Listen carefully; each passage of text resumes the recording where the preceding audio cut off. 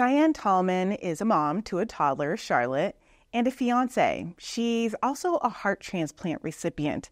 At 26 years old and 32 weeks pregnant, her heart was failing. After an emergency C-section, Cheyenne was flown from Central Oregon to Providence, St. Vincent, where a team of doctors and care staff worked to keep her alive.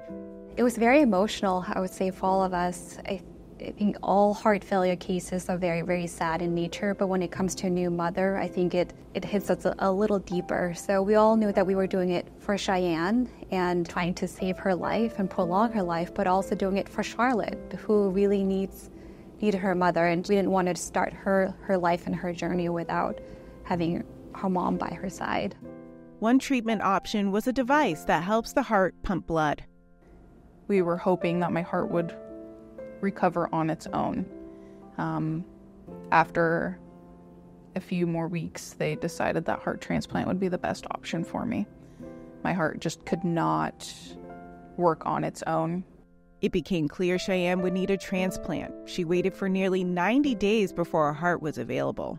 There's a lot of factors that impact how long someone waits.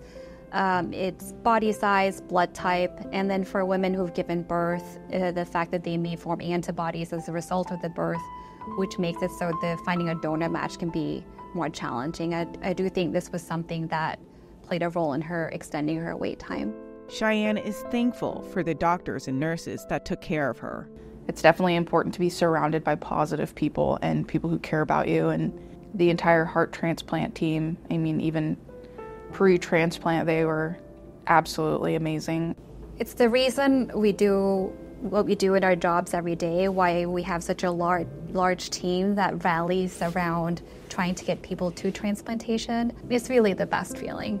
Cheyenne knows she wouldn't be here if not for the organ donor. It's now been almost a year since her transplant, and she plans to reach out to her donor's family soon. I would say that I am very sorry for their loss, of whoever they lost to them. But also, thank you to my donor, because I am here and I get to watch my daughter grow up. There's not really many words you can say to express the gratitude and thankfulness I have to be sitting here today. To become an organ donor, you can register at the DMV or online and by mail with Donate Life Northwest. Visit their website, donatelifenw.org, for more information.